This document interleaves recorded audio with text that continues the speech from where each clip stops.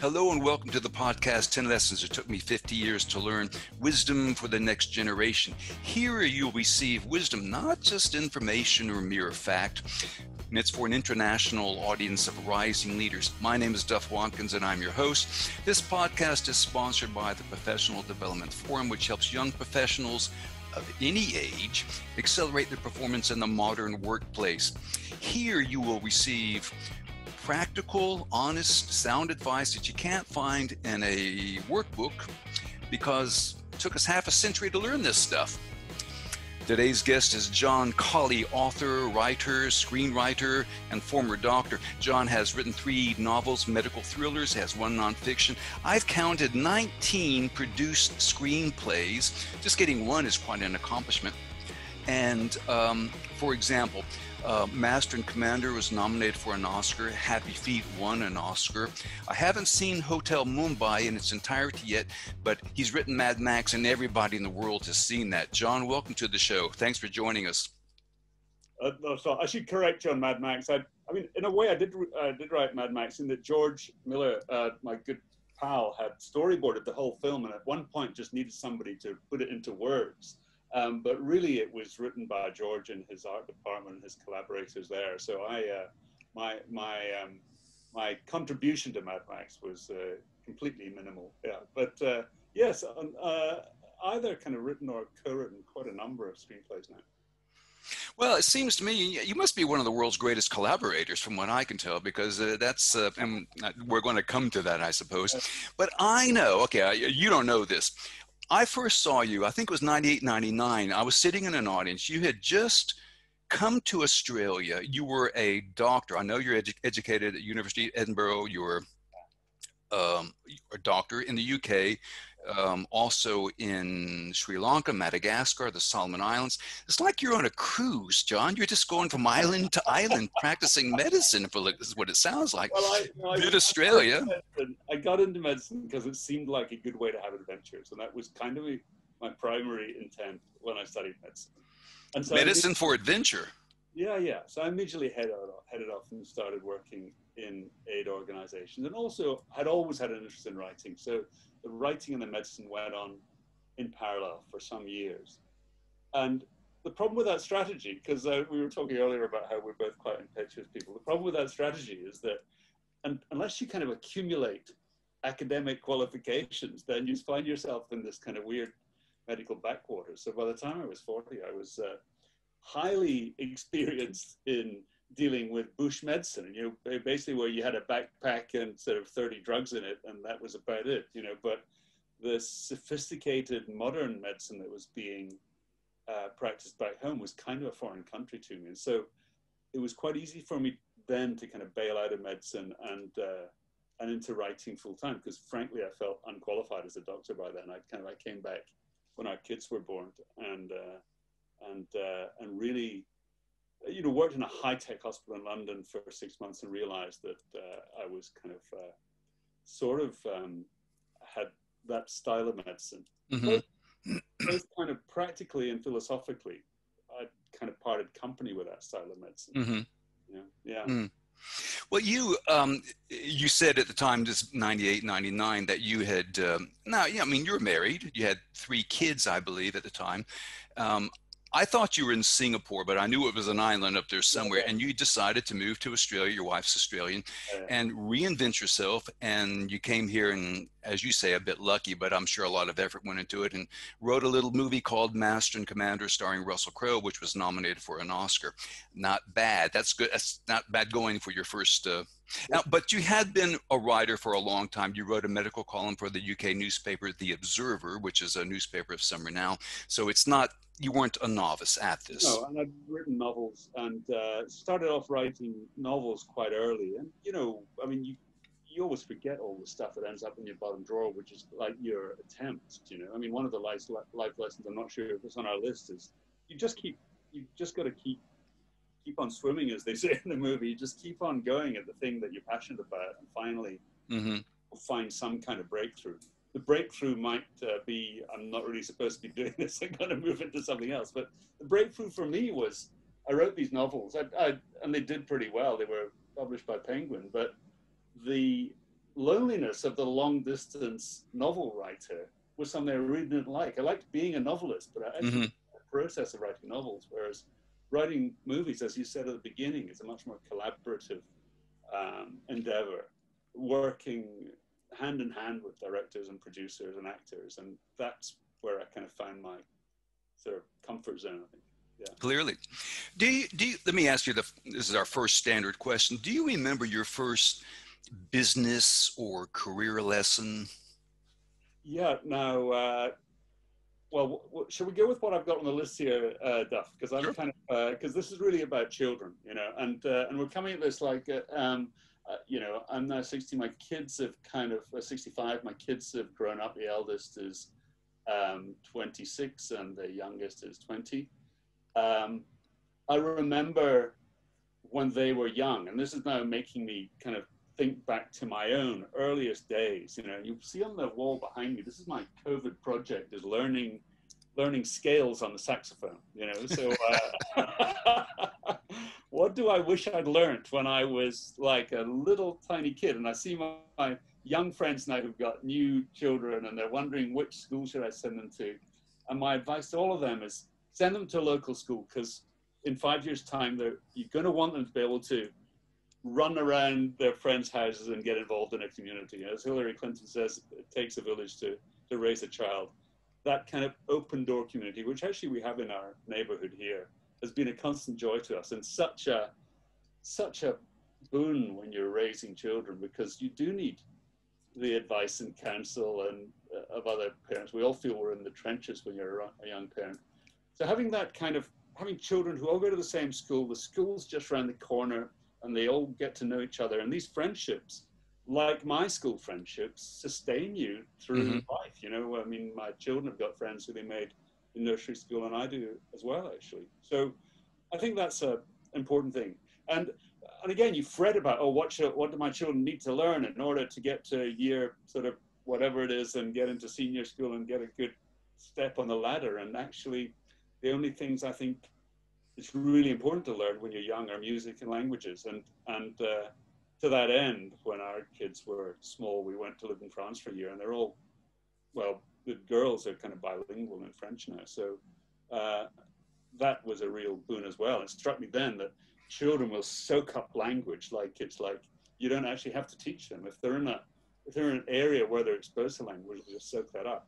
And weirdly, the same with music. So yeah, that was my first life lesson. Yep. You're going to learn anything when you're very small, learn music and languages. Yeah, this is the first. If it's not an education without music and language, and you mentioned, you know, some things about you just keep swimming towards something, and the lesson might be you realize that it's not your thing. I've got 3 guitars in there, John. You know, that I never open anymore, because I think I've confronted the reality that music is not in my destiny, but playing it, but appreciating it's still there.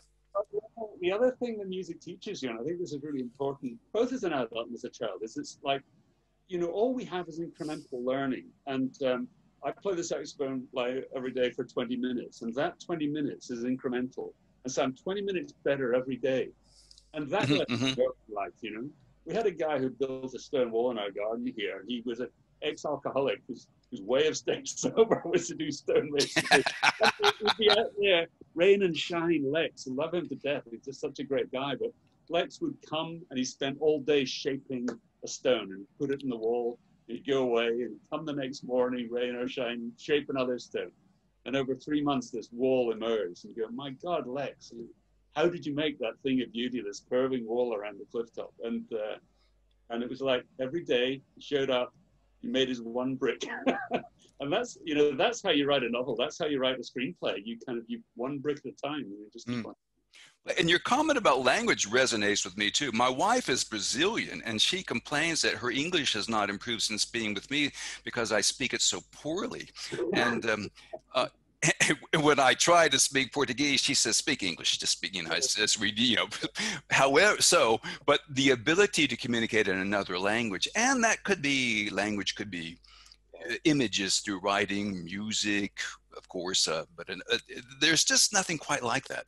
Sure, but you and I try to learn Chinese now, we'd be laboring at it for years. But if you take a 6-year-old to China, put them in a Chinese school, or even keep them in Australia and put them in a Chinese school, they'll be fluent in a year or two. And it's like, it's a miracle, you know, they just soak it up, you know. Yeah. Yeah. We spent a lot of time on question one. You know? That's all right. That's right. Well, okay. Before I get to the next lesson, is there anything that you have unlearned lately? And by that, I mean something you absolutely positively knew to be true then, but now realize not the case. Let me think about that and come back to it, Duff, because it's a really good question. All right. And I'm sure there are things. They say as you get older that you learn to forget. That's part of how your brain improves with age. I mean, older people, they say, are generally happier because they've decided to stop worrying about a lot of stuff. And there was a kind of magical thing that my medical consultants used to do. I remember going around the wards with these older guys who'd seen a lot of different diseases, but could recognize patterns, you know. And they could almost stand at the end of someone's bed who you spent, as a young doctor, you spent an hour and a half taking a detailed history and examining this person and trying to work everything out. And they would stand at the bed and almost without any information would spot it immediately. Mm-hmm. That's a kind of magical thing that comes with kind of pattern recognition and the sort of algorithms that your brain starts to learn. Mm-hmm. In medical diagnosis and novel writing and in constructing stories, which is what I do now, you kind of, you spot immediately the problem with something, you go, it's not that, so it must be this. If it's not that, it must be this. And you go through this little branching kind of thing, okay, that's the kind of story it is, or that's the kind of patient it is, or that's the disease it is. So I think in general, the art of learning to ignore stuff that's not important is something that is really important to cultivate, because as you know, if you're paying attention to everything, you're paying attention to nothing. Mm-hmm, mm-hmm. And neuroscientifically, there's a lot of evidence to support that. Yeah. All right. Lesson number 2, the reason we have two sexes when we're staying with education here for the moment. So I went to a very traditional old boys single-sex school, and I came out of that school highly educated, you know, got good final degrees, went to medical school, but ignorant in one really important respect, which is that I knew nothing at all about women, you know, and seeing my... As opposed to now, John, is what you're telling me? When you have wives and daughters, you kind of like, it gets deep into you. So I look at my children who went to a kind of co-educational schools, and at least in their early years, and they grew up with friends of both sexes with whom they were completely at home. And they were completely at home with them before sex became a thing, you know, like in their pre-pubertal years, and they just rubbed along with boys and girls, and then they grew up together, they changed together. So I'm like a total believer now in coeducational schooling. And again, this is kind of a lesson for later in life, but I think sending your kids to a coeducational school.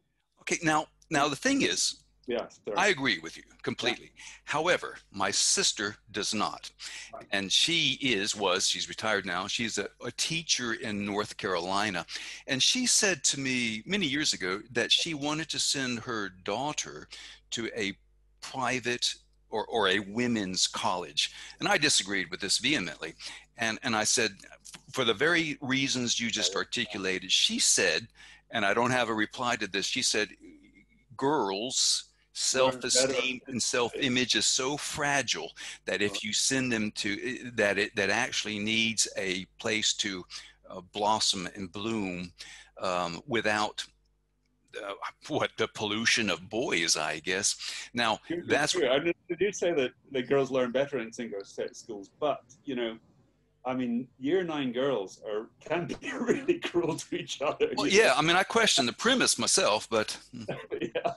I think having the other sex present, this works even in adulthood. It kind of civilizes you. Mm-hmm.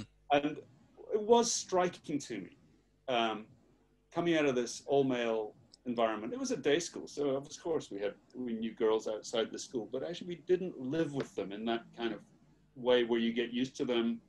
Firstly, as people, and secondly, as objects of desire. You know, like if you go to all boys school, you come out of that thinking of all girls as objects of desire. It's bizarre, you know. You kind of, it takes you your university years to appreciate them as friends, you know. So, and you know, we talk about education. So, oh, you know, you got to learn your maths, you got to learn English, you got to learn history, but actually learning your place in a egalitarian, multicultural society is such an important thing, and it's a thing that we neglect when we put our children not just into single-sex schools, but also into these schools. I mean, wealthy private schools tend to be very monocultural. You know, you don't tend to get a great array of different kinds of people in them, and that's then kind of limits you because you're in this kind of ghetto of people like yourself for a long while afterwards. And there, you know, I mean, this has been said before, but there are politicians in Britain who've lived in a kind of, you know, they get to Eton and then Oxford and then you know, Whitehall, and they're never outside that sort of male-dominated Anglo environment, you know, and their actual experience of life is very limited. Lesson number 3, how to succeed before you start university. So, look, this might just be specific to my university, but I went to this rather kind of, you know, traditional medical university in Edinburgh. I had actually one great advantage of that place because I got an exemption from a subject in my first year, and I could study anything I liked, and so I studied fine art, and that was just such a, just to kind of, because again, you start off down these tram lines, and in the case of medicine back then, it was 6 years in one subject, you know, constant sort of having science drummed into you. So to have an art subject that I could sort of learn about and then refer back to, and actually a group of friends who were all in the arts faculty was just, that was so great.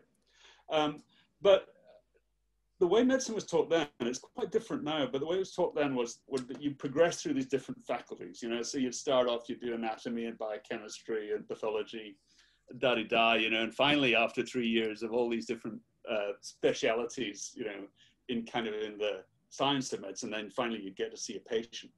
And they wrote the textbooks back then where all of these faculties would get to give you their version of the textbook. And of course, the bacteriologist it's all about bacteriology, and the pathologist, it's all about pathology. So you'd get this massive information thrust at you. It was only by the time I got to 6th year and I discovered a really slim volume, the Oxford Handbook of Medicine, that had just been published then. It was like kind of, you know, 500 pages long, and it had, here's everything you need to know for your final exams, you know. And I'd been learning these reams of stuff that was, you know, kind of being forced on me by these specialists and these subspecialties, you know. If I'd had that book at the beginning of the course, I could have actually sailed through it, you know, because I'd know what the end point was, you know. So I think, you know, and this is true of my kids going to university, you go into these courses where everyone will be throwing information at you from every side, and you really need to look at the final exam papers and say, what is the point of this course? What is the core information that I need to know at the end of it? And then you start to then you can kind of attach things onto that. Well, to know this, I need to understand that. To know that, I need to understand this. But what is the end point? And that's actually, you know, a lot of my work as a screenwriter is rewriting other people's scripts. And that process of like, what is this actual story? Condense this 100-page script down into a 5-page storyline, right out the beats of the story. Here's the story that in the end, we want people to understand and know and feel. Then focus on that, and then everything that is important to that story will hang off it. Rather than, you know, when you're a young screenwriter or a young novelist, you imagine that you just throw everything in and it'll somehow shape itself. You've got to start with the shape, start with the destination. Yeah, was it you who said that in a seminar where if you're writing a screenplay, write the final act or the climax first, know where the destination is, so that you're able to. Sure, I don't always do that, but certainly knowing in a screenplay, knowing what the theme of this is, you know. So I'll tell you a story about this now. I'll tell you the story of Indiana Jones, you know, and you know, we can talk about all the detail of the adventures that he goes through, but finally, what is this story about? And the interesting thing with films is that often the final scene of the film encapsulates what's the story about. So in a good film, you go to the final scene, and this is Indiana Jones, who was a tomb raider, a non-spiritual, unattached, sort of casual with women, didn't believe in God. He ends up tied to a pole, seeing the reality of the spiritual world demonstrated to him as these ghosts come out and kill all the Nazis. You know, so that is the point of Indiana Jones. Really, that's the theme of the film, and the emotion of recognition, the emotion of revelation that you get in that movie. Of course, it's an exciting thrill ride, it's a joy ride along the way, but the reason it's emotionally impactful is because it reminds you that spirituality is a real thing, you know, and what you've watched, whether or not you recognize at the time, is a guy moving from a place of completely kind of buccaneering, pragmatic adventurer to a place of understanding this kind of spiritual bond between him and Marion, and the spiritual bond between him and the Ark. Mm-hmm. That's what it's about. And the nature of film writing is that the thematic message of the film is always buried in a really complicated plot that entertains you and absorbs you and takes you from step to step to step. But the real essence of the film is in that theme. And so that's finally what you try to get to when you're telling a story. What's the theme of this story? Does that apply to a person's career? Yeah, what is the theme of this career? I think it probably does, in that, you know, we all tell ourselves a story about our lives, and there's a whole form of psychotherapy, I don't know if you know this stuff, but which is narrative psychotherapy, where people come to you confused and lost. Where have I been? Where am I going? I had an abused childhood. I had this, and, you know, I was kind of passed from pillar to post. I never had friends. I was all betrayed. Blah, blah, blah. They tell you a sad story, and your job as a therapist is to say, well, here's how that is a hopeful story, you know. And we all do that with our own lives. You know, you sort of try to take out the stuff that is just noise and focus on the thing that is a continual thread that will take you somewhere hopeful in the future. That's what you're trying to do when you're writing a novel or writing a film. And I think it's also what we're all trying to do when we narrate the adventure of our own lives and put it into a form that will give us somewhere to go afterwards, you know? Mm-hmm. So if I was to narrate the adventure of my life, it's this guy who grew up, went into science, whose early years were dominated by this scientific process, who always had this kind of siren call of intuitive, imaginative thinking, could never quite put these things together, finally gave up medicine to be completely in the world of imagination, didn't feel completely satisfied with that, but finally found that actually the structural approach that you can bring to screenwriting and the imaginative side of that and the communal side of that all as a piece will take you forward to the next step. So that's my life story in a way, you know, so going from practical sort of left brain scientific thinking through completely right brain imaginative thinking, run off and join the circus, and then finally discovering that this is a job, it's got a real point to it. It requires both that side of your brain and this side of your brain, and that's how you become successful at it. And that's a hero's journey if I ever heard one, John. Well, it was just a complicated way of explaining to you that I think we all do. You know, you have to find a way of telling your story in a hopeful way. So it just doesn't seem like a bad screenplay or a bad novel is one thing after another. You know, so it's a whole lot of meaningless events strung together. Whereas we need in stories and we need in our lives to be psychologically healthy, a sense of, I think, meaningful forward progression. But you're so right about what people tell themselves, and that's an ongoing process. You're continually weaving a story. And I used to know the rate at which people talk to themselves. That is to say, the rate at which we have a self-conversation, but I don't know the number, but it's very high. So, and you're continually telling yourself something about yourself all the time. Lesson number 4, this really resonates with me. Find somebody who's done it before. Yeah, yeah. My children are very reluctant to seek out mentors because you do set out in life often thinking, if I'm any good, I need to do this myself, you know. But of course, if you find somebody who's really good at that profession, you know, there's no way that you would become a carpenter trying to make bespoke furniture without going to see another carpenter and find out how you put a chair together, you know. So it seems like such an obvious lesson, but I think when you're young and you think, oh, I've got to create my own individual way of doing things and I want to find my own individual voice, I think the main thing is to find how this thing is done that you want to do, you know, whether, as in my wife's case, is how do you become a journalist? In my case, first, how do you become a novelist, you become a filmmaker? You do it by speaking to somebody who's already down the track. And so I think seek those people out. They generally love being asked how it's done. And they generally, as you and I are doing now, can kind of, with the benefit of hindsight, even though they were kind of, you know, we're all kind of burrowing through the undergrowth in the early days, but with the benefit of hindsight, of course, you know how it's done and you know the pitfalls to avoid, which is, I guess, the whole point of your podcast here. Well, I do a lot of career advising, and the reason this resonates, many years ago, I run an executive search firm that's kind of high-level recruitment, and years ago, a mentor of mine said, you ought to consider that, Duff. That was working as a consultant psychologist at the time. He said, I think you'd be good at it. And I really respected him.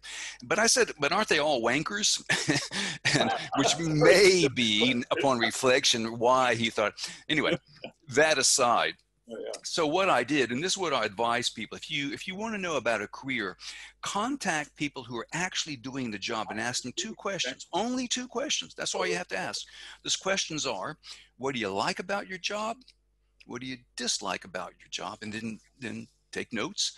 And then if you do that with enough people, you'll have a couple of lists, and then it will make sense to you. That's the process by which I suggest to people that they clarify what. And, you know, I mean, I think many of us go into careers with some fantasy of what that career is, or make life choices based on some kind of rather vague fantasy of what that would be like, you know.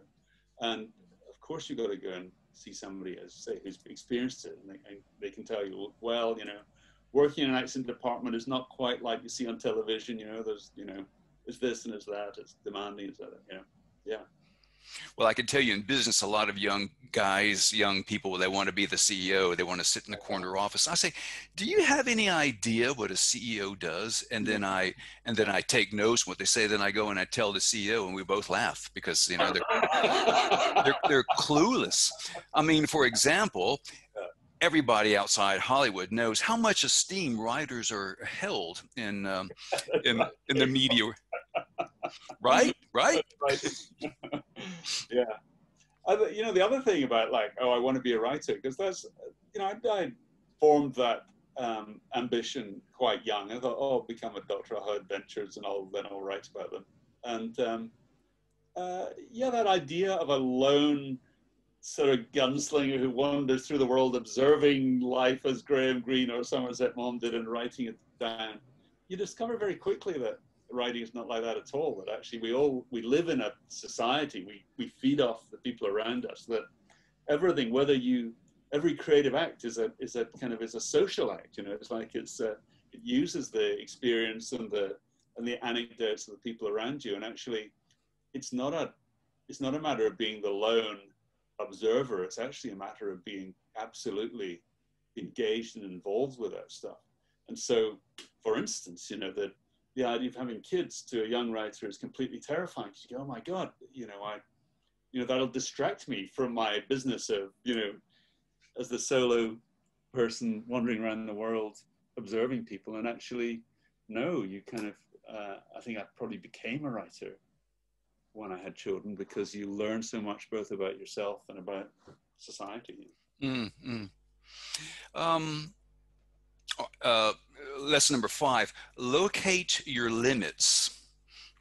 Yeah, I must have been thinking about something about when I when I wrote that. Let me just check my own notes. You're just about pushing your limits Yeah, and, push limits. That's right. Take risks, and challenge yourself. I mean, you actually never know what you're capable of until you do it. I used to be kind of nervous of public speaking, and so started doing teaching screenwriting as an exercise, and then would kind of be in a panic about, oh, how do I write down all the anecdotes I can think of, and how do I order all this information? And then after you've done it a couple of times, you're doing it, and it's like it just kind of flows, and you're sort of you're happy in that space, and then you have to find the next challenge. But I think so many of us live.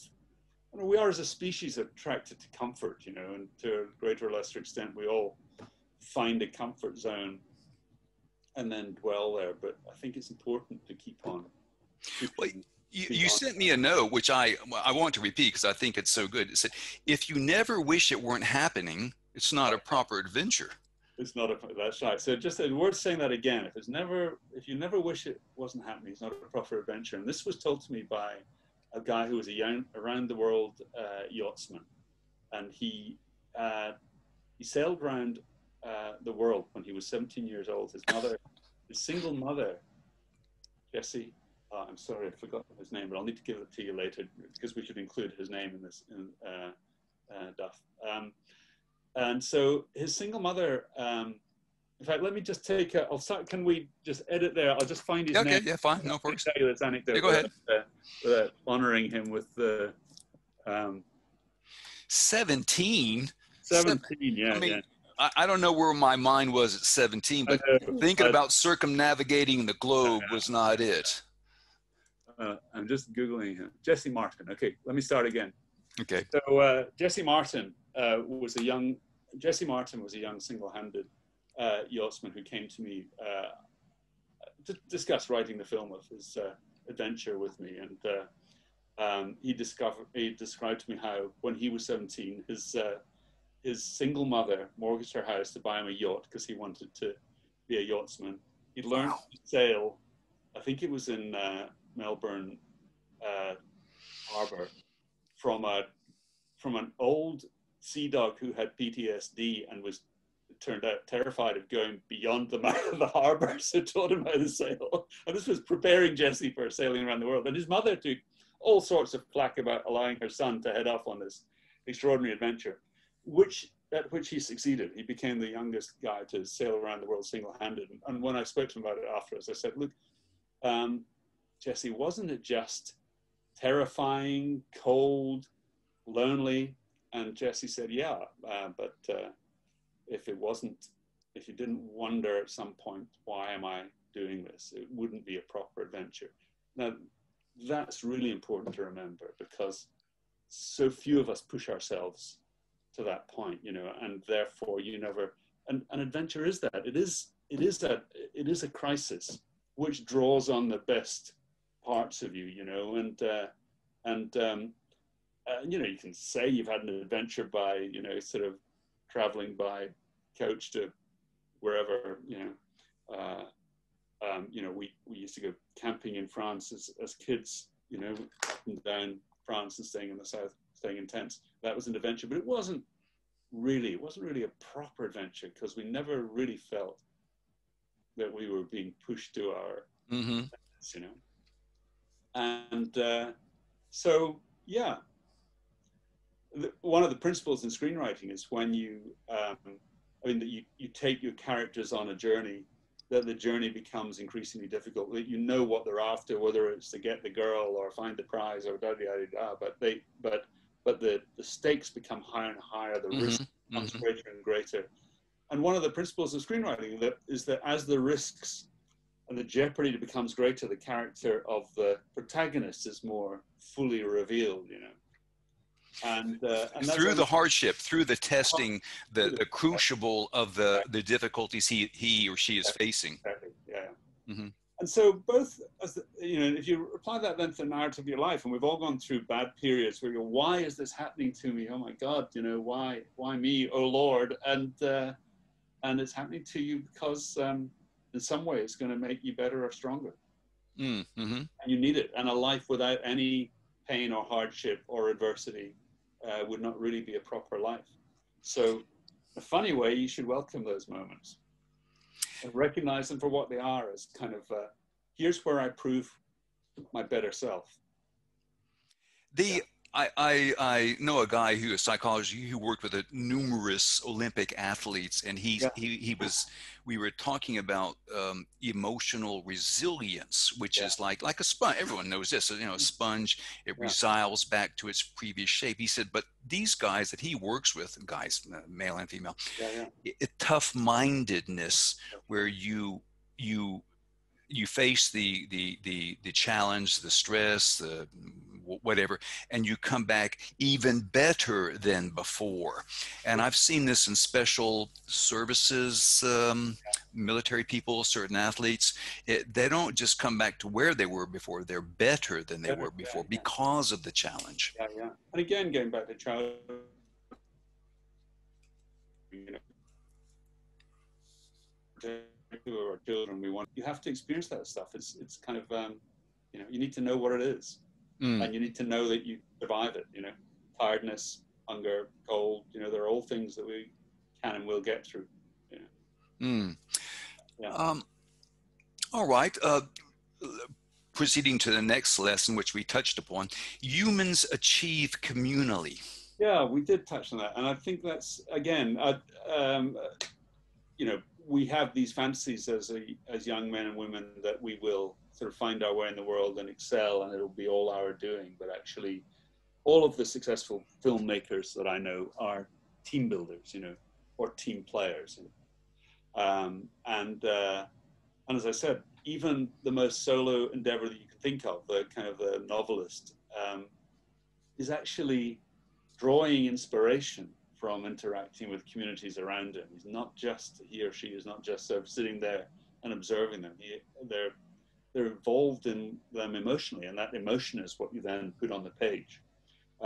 So, yeah, I think getting past the notion that I have to do this myself, I will get to the top of the tree, I'll become the CEO, whatever your kind of clients are trying to achieve, they need to get away from the idea that it's going to happen individually and entirely because of their efforts. Because every film, say, that I've made, I've been part of, has been a team effort. And often in really interesting ways. And you start off with one set of skills, and you work with documentary makers, with actors, with directors, with designers, and you create something that you couldn't have created on your own. So yeah. That's true in business as well. I mean, when you talk to people in business, there is no I, and it's always we, because nothing happens without a team. Or as they say in Hollywood, nothing is written, everything is rewritten. Yeah.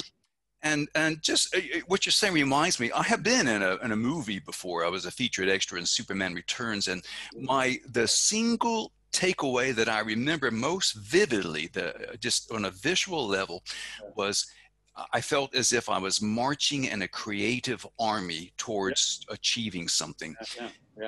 And that's really pretty much all I remember about it. And it's a great feeling, isn't it? It is. It's fantastic. Yeah.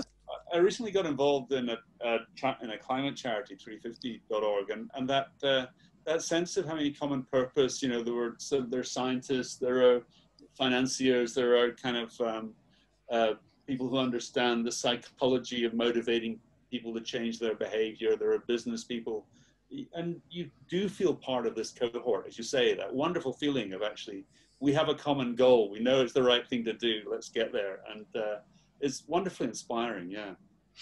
And it's also, I mean, I'll give you a business example. You know, Silicon Valley, everyone thinks it's two guys working in a garage discovering the next big thing like Hewlett-Packard did. But in fact, Silicon Valley depends heavily on federal funding from the U.S. government, because otherwise two guys in a garage wouldn't cut it, wouldn't be fast enough, wouldn't be a lot of guys in garages. And the person who told me this was Jeff Bleish from California, former ambassador to Australia. And it's not promoted, or it's not really known, because the two guys in the garage is a bit more romantic, but it's having other people being able to attract investment, for example, you know. In the garage, they'll have a mom and a dad who let them use the garage. They'll have kind of sisters who kind of give them that odd left field kind of idea that, oh yeah, we can do that. And, you know, we'll have friends who'll drop in and, you know, so there's that, you know, just welcome that. I wrote a film about Charles Darwin, who, you know, went on the kind of this great journey, the voyage of the Beagle, when he was a relatively young man.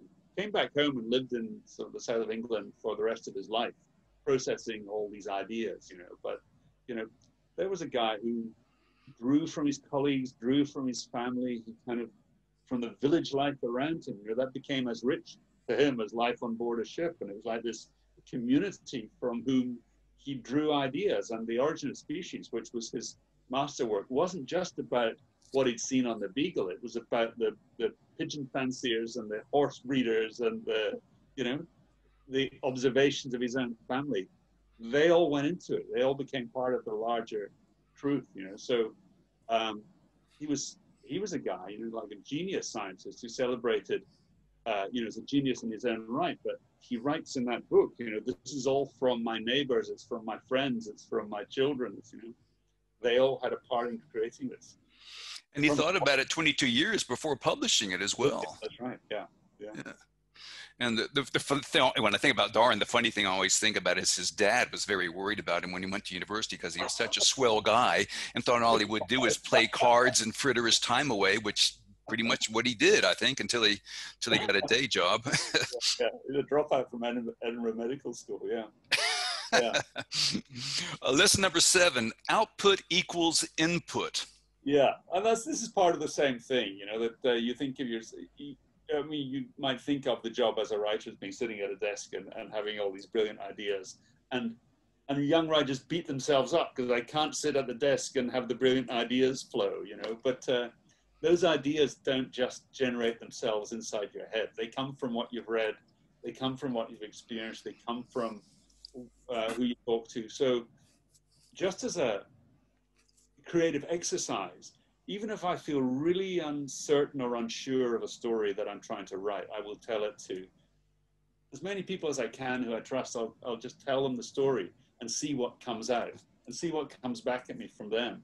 Oh, that reminds me of this, or that reminds me of that, you know. So don't expect to just be able to sit at your desk and have the brilliant original thought. You actually have to go out and excavate that stuff. You have to go on the journey, as Baz Luhrmann says, you know, go have a analogous experience. When I was writing about ice climbing at one point for a film about, it was actually Touching the Void, not the documentary, but I was writing a drama.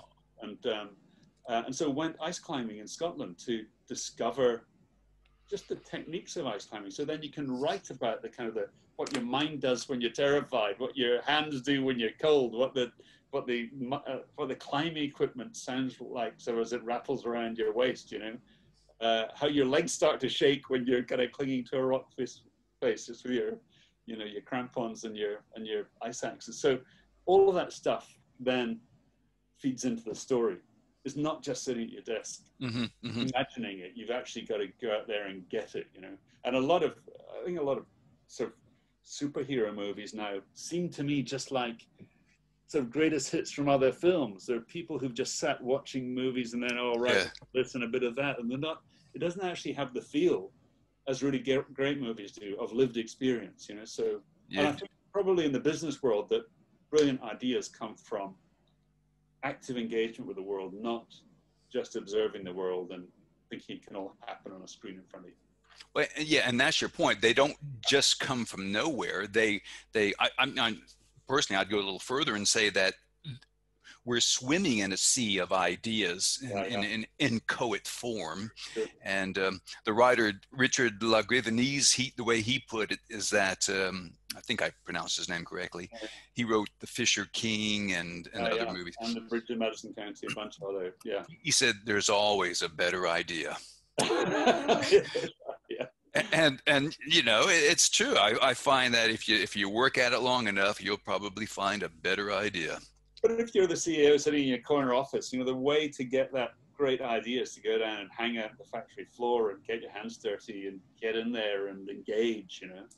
Don't you think? I mean, in the business world, I don't know anything about the business world, but I imagine that there's only so much you can do discussing things in the abstract around the board table. You've actually got to get down there and, you know, experience what it's like. Yeah, well, you know a lot about business because you're in it. It's just a different aspect of business. But if you know, it's the same people, they're just in a different environment. But yes, I mean, there's only so much planning you can do. And in the business world, as I always like to say, I mean, you only have 80% of the available information anyway, so you have to make a decision. You can't just wait around to be correct. You know, it's the same. So you're continually doing, you might say, churning out rough drafts of business. Of course, yeah. And you certainly make mistakes. I mean, no doubt about that, like any other enterprise. Yeah. Lesson number 8, the hard conversations are the important conversations. Yeah, that's very true. Look, I'm a terrible conflict avoider, and so I hate having these difficult conversations. But you get to a point in any project where you have to have the difficult conversation, you know, and this includes the project of your life, you know, and we tend to put these off. And if you're a conflict avoider, as I am, then you will avoid ringing the bank manager or the lawyer or the competitor or the whatever it is, you know. You really don't want to have that conversation. You've got to do it, and the quicker you do it away, the better. You know, like just get that out of your head and into the real world. Get that, whatever it is, that confrontation, that argument, that plain talking. You know, we do it in our marriages with like these areas of conflict with our spouse that you kind of skirt around because you never actually want to challenge it head on, and then you finally get to the point where, okay, let's have this, you know, let's have this out, and you do it, and you discover that, you know, all the things you thought she was thinking are quite different from what, you know, she's actually thinking. But that happens a lot, doesn't it? I mean, yeah. I hark back to the Stoic philosophers. Read Marcus Aurelius, and he said something: the truth needs no defense. And yet it is amazing why we shy away from it sometimes. And so, but the reality of the matter is, psychologically, when you have that hard conversation, you usually find, and the solution is you have the hard conversation and let the chips fall where they just live with the repercussions, whatever they may be, just work through them. Yeah, you learn with age, don't you, that it's possible to have these difficult conversations without emotion, that you can actually take emotion out of the equation if you really think hard about it and just deal with the facts of what has happened, you know. So and then it becomes a philosophical argument. It becomes a stoical argument, doesn't it? In the best sense. So you say, look, here is why I feel kind of marginalized. I feel kind of like resentful. I feel you know, this is why. These are the reasons. And then there will be counter arguments. Well, you're feeling that because of this, but actually what happened was that. And then you have to try and deal with that information in a grown-up way. You know, it happens with, you know, conversations with the kids, school teachers when they're young. You know, happens with, you know, as I say, a lot of conversations in business where you'll avoid the hard conversation, but if you have it, you can learn a lot from it. And the kind of the Zen sort of stage of that is learning to have those conversations without fear, and to, as you say, rely on the fact that the truth is completely emotionally neutral. There is a truth of this situation which we might not end up agreeing with, but we can get to that truth, and we should regard this like, I'm going to come into your office, I'm going to have a really difficult conversation with you, but we'll arrive at some version of the truth that we can both live with.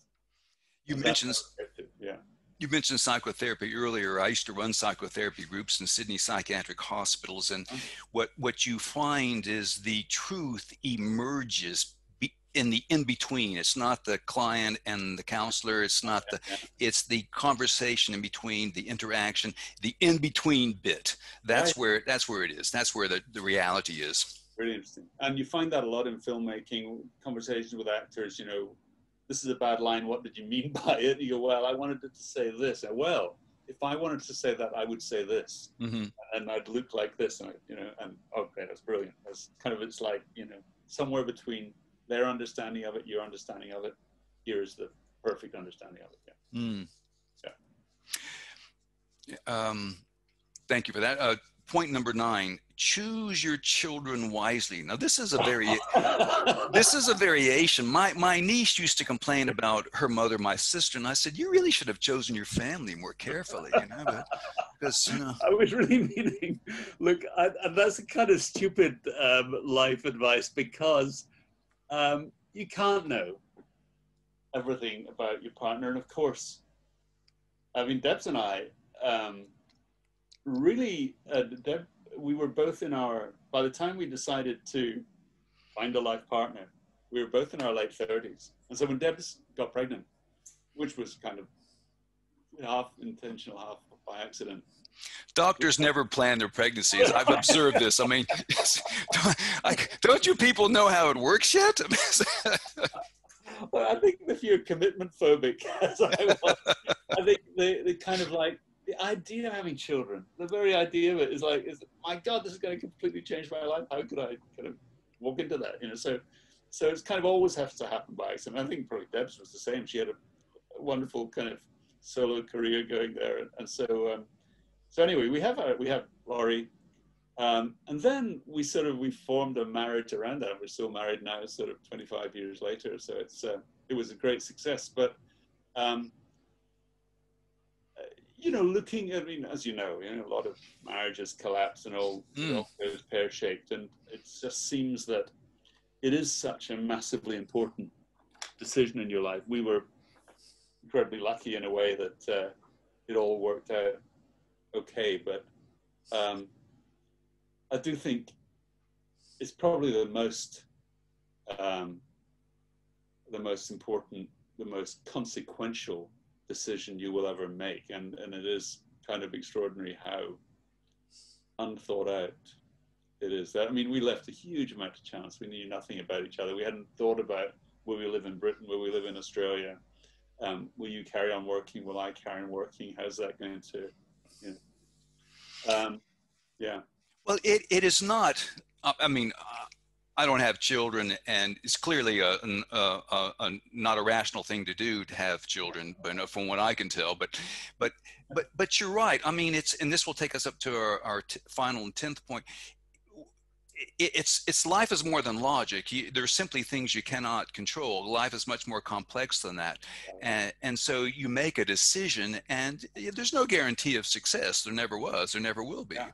And so it goes back to the adventure that you were describing earlier. Oh, absolutely, there's that, and also accepting the ups and downs of it all, accepting that the bad stuff is actually the good stuff. There's a psychologist you must know called Malcolm Gladwell, who has a whole theory built on the fact that the kind of the uncomfortable and unpleasant things that happen to you are all for the good. That you can actually reconstruct the narrative of your life, going, well, I had this very difficult mother, father, sister, whatever.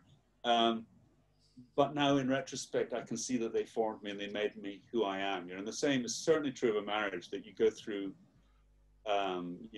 all these ups and downs. The best marriage advice I ever got was from my Greek friend Yanni, who had been married for 10 years by the time Debs and I sort of tied the knot. He said, look, you will discover, there are times when you want to kill her, there are times you love her again, but just accept that you're on this kind of this sine curve, this wave, and that as long as the average of all these experiences is basically positive, then you're on a winner, Mm-hmm, mm-hmm.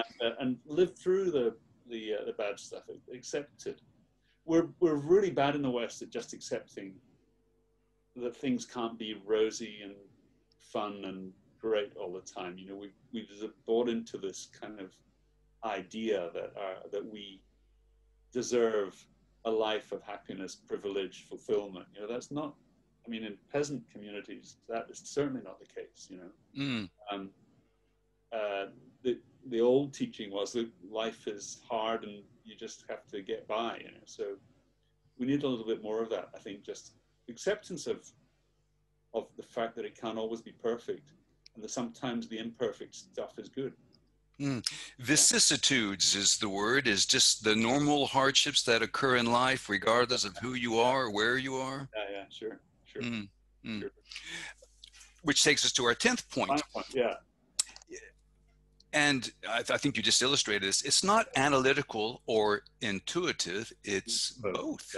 So this applies to life decisions, business decisions, certainly to creative writing.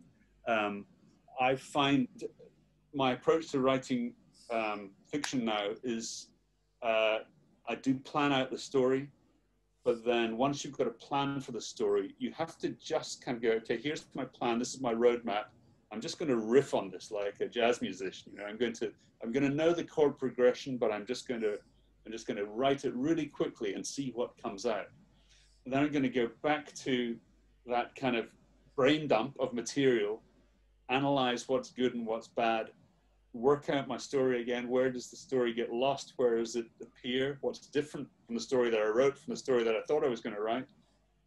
Summarize that, do that analytical side again, and then do another kind of rush at it and write down whatever comes into your head. And so to harness both in life, in storytelling, in decision making, to harness both your intuitive, rash, crazy, whatever happens kind of attitude to life, and also to harness your analytical, and to regard these elements of your thinking as being friends, as being mutually supportive, not as separate ways of approaching the world. They're vital, and it's vital that we have both of them.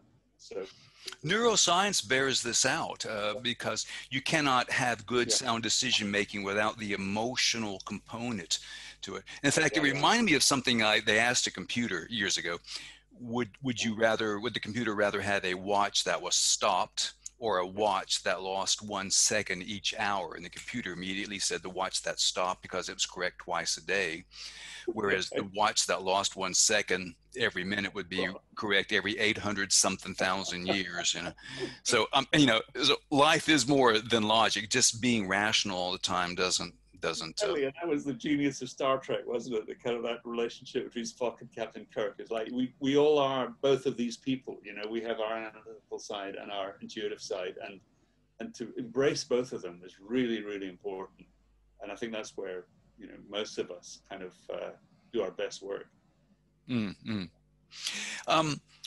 We'll finish on that note, but I do want to ask you one thing that I've noticed. I was looking on your website, johncollee.com. It appears to me you have a feel for indigenous people or underdogs. You seem to write a lot about that. I know you have 19 published screenplays, produced screenplays, but you have a heap others that haven't made it to the screen yet, and I won't even talk about the TV scripts. Is that correct, that you have this? Well, look, I traveled a lot in the third world when I was a doctor, and it does strike me now that we arrive at this kind of peak of Western civilization where things are as controlled as they can be, whereas the people who really have conflict and struggle in their lives are people who live in the third world. And we know that, like all of the shocks that happen to our world are felt far more vividly in the third world. If you're a kind of penniless peasant in India or Africa, climate change is going to have a far more life or death effect on you than most of the privileged Western world. And so really those kind of indigenous communities is where drama really resides now a lot of the time. We don't want to see stories about people whose lives are relatively comfortable. So I'm interested. Yeah, I'm really interested in the stories of people who are on the front line. Yeah. Well, what I like is that you're giving them voice in some of the screenplays that you do, produced and unproduced, and allowing them, promoting them to be heard, and that's a good thing, I think. Well, you mentioned Hotel Mumbai, which is my most recent movie, and we went into that thinking we were going to write about the residents of a Western style hotel in India, who were kind of victims of this terrible terrorist attack, and we very quickly decided that the real heroes of this story were the hotel staff who protected all the guests, even though they were kind of invisible most of the time, as hotel staff are trained to be. But then when the shit hit the fan, they came to the rescue and helped shepherd these people from safety, often at risk to their own lives. And so, yeah, you kind of you quickly get a feel writing fiction for like, where does the real drama lie? And it often lies with the least privileged member of the team. Mm-hmm. Mm. Yeah. Mm.